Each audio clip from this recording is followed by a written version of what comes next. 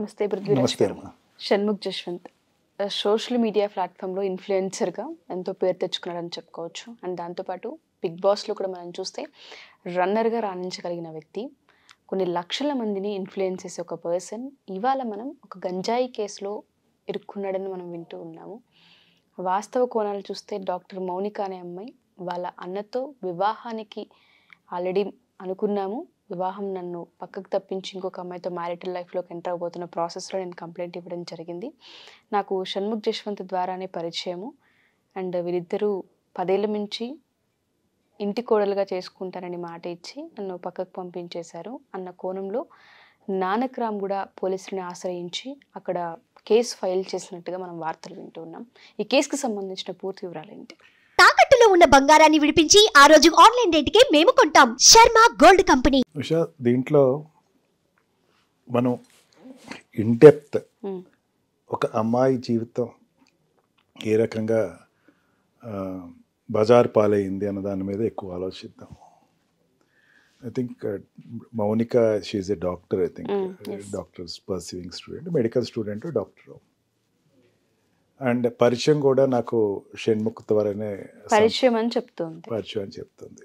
That is assume, that is a truth. First complaint వచ్చిన తర్వాత నేను ఒకసారి మీడియా వెంటనే చూసిన తర్వాత మౌనిక ఇచ్చిన కంప్లైంట్ ఏంటంటే నన్ను పెళ్లి చేసుకుంటా అని చెప్పేసి నేను రెడీ అయ్యి మ్యారేజ్కి ఎప్పుడు వివాహం జరుగుతుందా అని చెప్పి ఎదురు చూసిన సమయంలో వేరే అతన్ని పెళ్లి చేసుకున్నప్పుడు, వేరే అమ్మాయిని పెళ్లి చేసుకున్నప్పుడు సంపత్ నేను రెడ్ హ్యాండ్గా పట్టుకున్నాను, అందుకని ఇట్స్ అమౌంట్స్ ఆఫ్ చీటింగ్ అని చెప్పేసి అదే నోషన్లో నేను అనుకున్నా. కానీ తర్వాత మొన్న కొద్దీ ఆవిడ కంప్లైంట్ రిటర్న్గా రాసిచ్చిన కంప్లైంట్ వెరిఫై చేసుకుంటే, అంటే ఒక పార్ట్లోకి వెళ్తున్నాం మనం. దాంట్లో ఏమందంటే నన్ను సెక్షువల్గా ఎక్కువ యూజ్ చేసుకున్న తర్వాత ఒక స్టేజ్లో నన్ను మ్యారేజ్ చేసుకుంటా అని చెప్పేసి ప్రలోభ పెట్టాడు. మేము మ్యారేజ్ అరేంజ్మెంట్స్ చూసుకున్న సమయంలో నన్ను అవాయిడ్ చేసి వేరే అమ్మాయిని పెళ్లి చేసుకుంటాం అన్నది.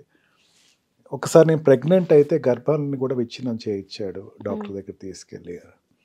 అంటే సిరియాటిక్గా తీసుకెళ్తే 420, 376 and this aborting without the consent are with consent, ఏదైతే ఇవన్నీ కూడా సిరియాటంగా ఆ అమ్మాయికి జరుగుతున్న అన్యాయాలు రిజంబుల్ అవుతానే ఉన్నాయి. ఈ అన్నిటినీ కూడా భరించడానికి రెడీగానే ఉంది. సెక్షువల్గా అమ్మాయి పార్టిసిపేట్ చేయడానికి, ప్రెగ్నెన్సీ డిశ్చార్జ్ చేయించుకోవడానికి, ఆ అమ్మాయి మ్యారేజ్ చేసుకుందాం అన్న ఉద్దేశాన్ని వ్యక్తం చేసింది.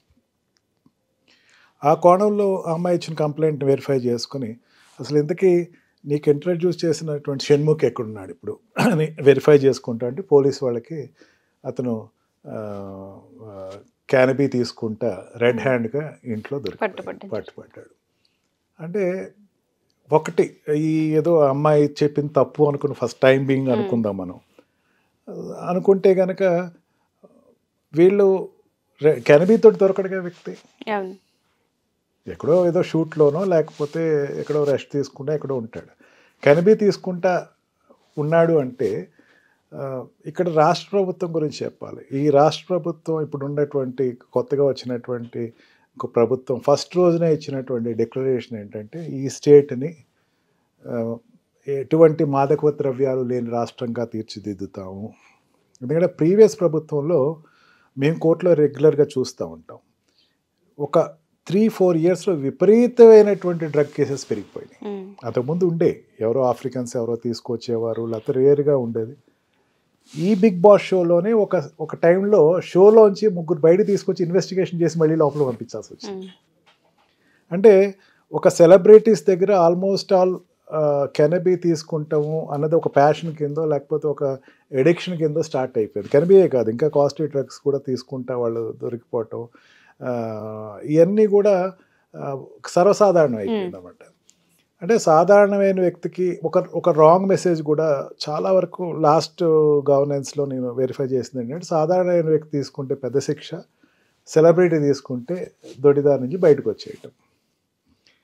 ఇది ఉండకూడదు అని చెప్పి గవర్నమెంట్ మంచి నిర్ణయం అయితే తీసుకుంది. అసలు ఎట్టి పరిస్థితుల్లో ఇప్పుడు ఉన్నటువంటి డీజీపీ ప్రతి మీటింగ్లోనూ ఆయన ప్రతి ప్రెస్ కాన్ఫరెన్స్లో ఆయన చెప్తున్నాడు, ఎవరైనా సరే డ్రగ్స్ తోటి దొరికితే మాత్రం I will not spare them. నేను మాత్రం ఎట్టి పరిస్థితి స్పేర్ చేయను. యాక్ట్ వచ్చేసరికి ఈ నార్కోటిక్ డ్రగ్ యాక్ట్ వచ్చేసరికి సెక్షన్ 20 చెప్తుంది 10 years ఇంప్రిజన్మెంట్. 1-2 సంవత్సరాలు కదా, 10 years. కన్జ్యూమ్ చేసేవాడికి 3 years ఇచ్చింది. అంటే 10 years ఇంప్రిజన్మెంట్ ఉండేటువంటి సెక్షన్ని వీళ్ళు చాలా అవలీలగా దాన్ని బేఖాతరు చేస్తున్నారు. సెలబ్రిటీసే మళ్ళీ ప్రతిసారి ఎక్కడైనా ఒక రాకెట్ దొరికిందంటే ఒక సెలబ్రిటీ. మొన్న ఈ మధ్యన ఒక వెటరన్ హీరో వాళ్ళ గర్ల్ ఫ్రెండ్ ఎవరో అక్కడి నుంచి గోవా నుంచి తీసుకొస్తా దొరికిపోయింది. ఏదో లింక్లో ఒక సెలబ్రిటీ తోటి లింక్ ఉంటుంది వీళ్ళకి. అంటే సాధారణమైనటువంటి వాళ్ళు ఎవరైనా కాలేజ్ స్టూడెంట్స్ తీసుకున్నా లేకపోతే ఈ డ్రగ్ ఎడిక్ట్స్ తీసుకున్నా సరే ఆ పర్సంటేజ్ కన్నా ఈ మధ్య సెలబ్రిటీ తీసుకునేది ఎక్కువ పర్సంటేజ్ బయటకు వచ్చేస్తుంది. ఇది అన్ఎక్స్క్యూజబుల్. ఎవరైనా సరే అన్ఎక్స్క్యూజబుల్. ఈ పరిస్థితిలో ఆ అమ్మాయి ఇచ్చిన లీడ్ అయినా కావచ్చు, లేకపోతే వాళ్ళు చేసినటువంటి ఇన్వెస్టిగేషన్లో వీళ్ళు దొరికినా సరే కావచ్చు. ఇప్పుడు 3 angles నుంచి 4th angle వెళ్ళిపోయింది కేసు. ఒకటి ఏంటంటే ఆ అమ్మాయికి జరిగిన అన్యాయం, రేప్ కేసు, లేకపోతే కంటిన్యూస్గా sexual intercourse with false promises కావచ్చు, అది రేప్ కిందే వస్తుంది. అండ్ పెళ్లి చేసుకుంటానని చెప్పేసి ప్రెగ్నెన్సీ అయితే డిశ్చార్జ్ చేయించడం, వేరే అమ్మాయిని పెళ్లి చేసుకుంటాం అనేది ఒక కోణంలోకి వెళ్ళిపోతే సంపత్ విషయంకి వచ్చేసరికి సంపత్ వీళ్ళిద్దరు కలిసి ఉన్న రూమ్లో చాలా ఎక్కువ మోతాదులో డ్రగ్స్ దొరికినాయి అని చెప్పేసి చెప్పటం. ఆ డ్రగ్స్ అనేది వీళ్ళు కన్జ్యూమ్ చేసుకుంటా తను దొరికిపోవటం, రెడ్ హ్యాండ్గా దొరికిపోవటం. ఇదంతా ఏంటంటే దే ఆర్ మామూలుగా ఈ సెలబ్రిటీ అంతా పక్కన పెట్టుకున్నాం అనుకుంటాం కొంచెం విషయం.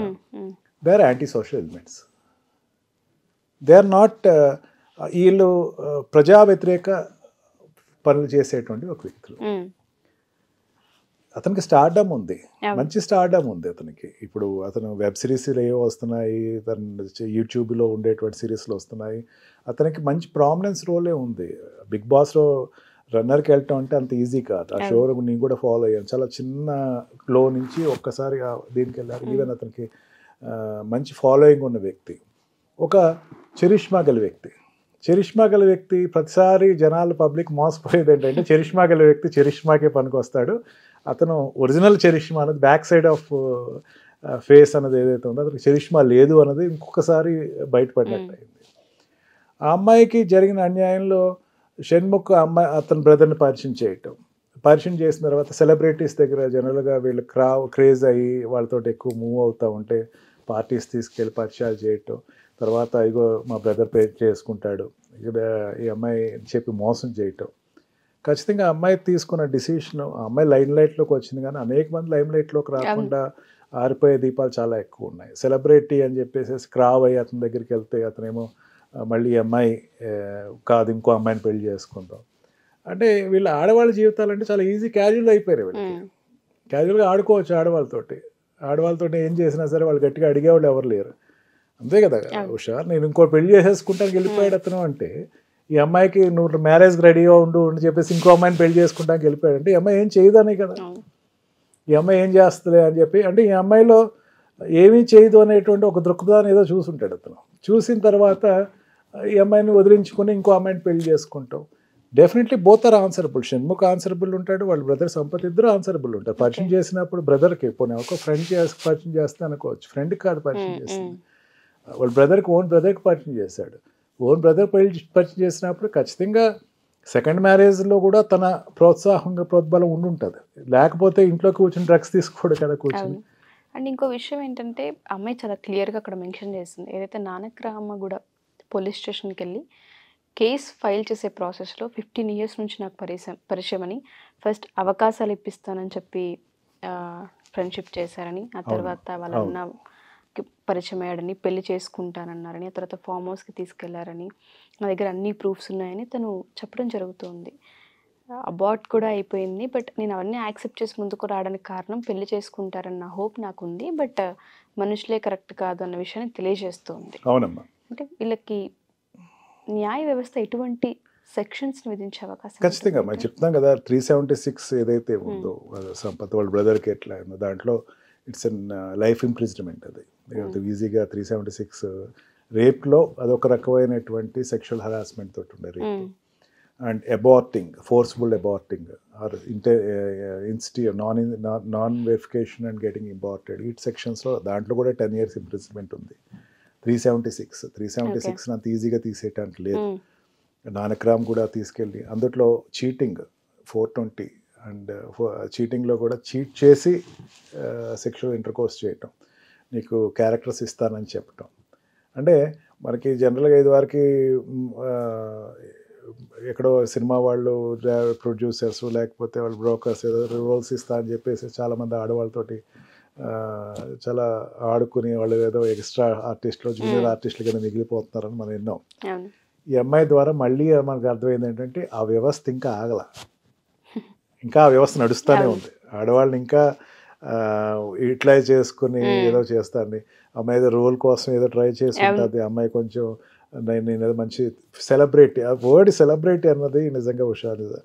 ఇట్స్ ఎంత సిక్ అయిపోతుందంటే అది ఉన్న కొద్దీ సిక్ అవుతుంది, అది మార్చురీలోకి వెళ్ళే పరిస్థితి అవుతుంది. సెలబ్రిటీ అనే ట్యాగ్ నాకు ఏదో రకంగా రావాలి, నాకు ఒక గుర్తింపు రావాలి. గుర్తింపు అనేది ఎట్లా వస్తుందో సోషల్ మీడియా. పోనీ షణ్ముఖ్ తీసేవి ఏమైనా పెద్ద పెద్ద సీరియల్స్లోనూ ఓటీపీలో ఉండేటువంటి సీరియల్స్ అంటే కాదు, అతను తీసే యూట్యూబ్లో ఉండేటువంటి సీరియల్స్. బట్ అఫ్ కోర్స్ అట్లా కూడా మంచి గుర్తింపు ఉంది, నో డౌట్. అతను తీసే షోస్ కూడా మంచి గుర్తింపు ఉండే షోస్. ఇట్లా ఇంకా ఎంతమంది ఆడవాళ్ళతో అతను వాళ్ళు ఇట్లా ప్రవర్తించి ఉండాలి.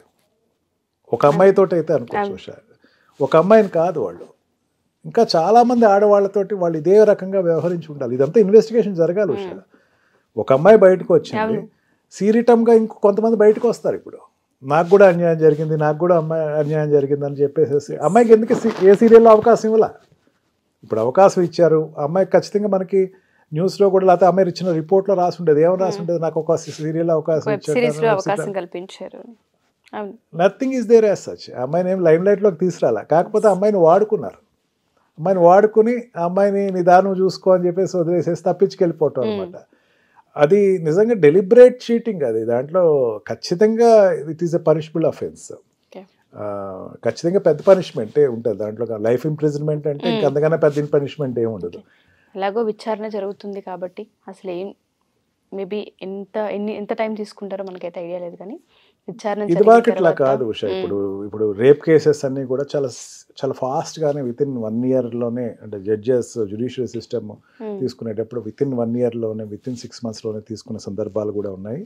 ఎంఐ కేసు కూడా రేరెస్ట్ ఆఫ్ రేర్ కేసులో తీసుకుని వెంటనే విచారణ జరిగితే కనుక ఒక మోరల్